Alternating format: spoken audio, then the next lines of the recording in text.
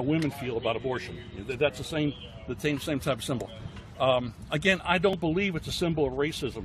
I don't believe it's a symbol of slavery. That's my personal view, but how they feel is their business. But it would be ludicrous for me to tell you how they feel. Hey, I get down the street, I see Martin Luther King. I shouldn't say that. Martin Luther King. I mean, should I rip the signs down, or insist that they take Martin Luther King Street down and all the rest of that stuff? That's a public thing. I don't necessarily agree with it, but that's just the way it is. Hey, you had people in Baltimore, what, a couple nights ago, rip down a statue of Christopher Columbus. When is it going to end? We're going to go after Washington, Lincoln, Jefferson, everything else.